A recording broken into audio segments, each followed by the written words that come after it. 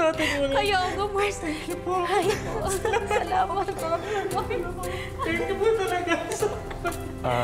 Yes. Mahiya naman kayo. May announcement si Ma'am Giselle ngayon. Hindi to para sa inyo.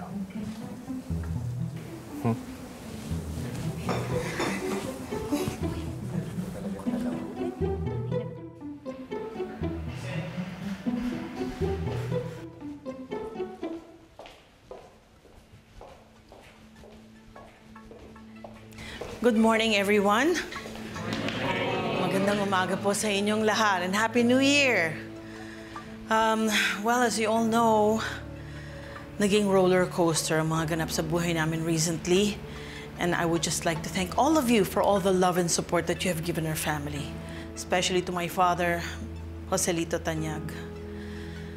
Well, despite his situation, meron mang bawi ang Panginoon sa akin.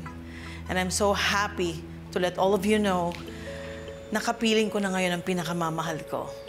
Ladies and gentlemen, my daughter, Justine Refuerzo.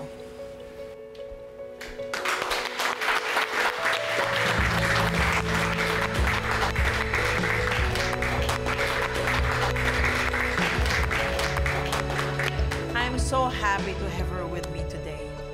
Sa pagbubukas ng bagong taon, ay mayroon ding mga magaganap na pagbabago sa Apex. As we all know, there are positions that need filling. Isa na doon ay yung head ng ating HR department. And I'm happy to announce that my daughter, Justine, will fill in that position.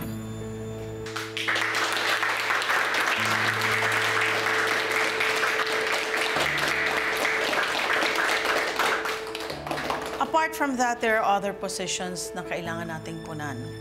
As we all know, our VP for Finance, Mr. Salvador, is retiring soon. So with that is a new person to fill in that position. Please welcome our new VP for Finance, Mr. Eric Refuerzo.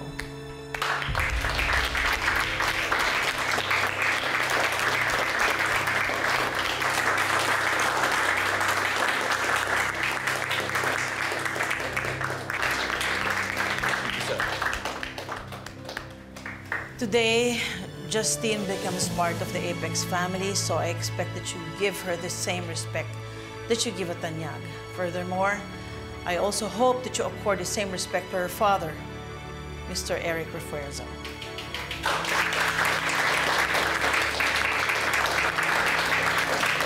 So, to Justine and to Eric Refuerzo, welcome to the Apex family.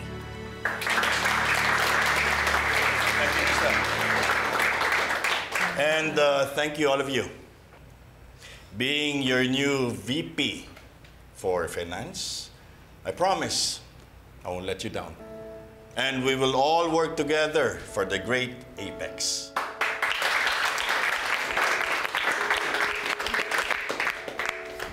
Anak, would you like to say something? Just to be clear, I'm not here as Giselle Tanyag's daughter.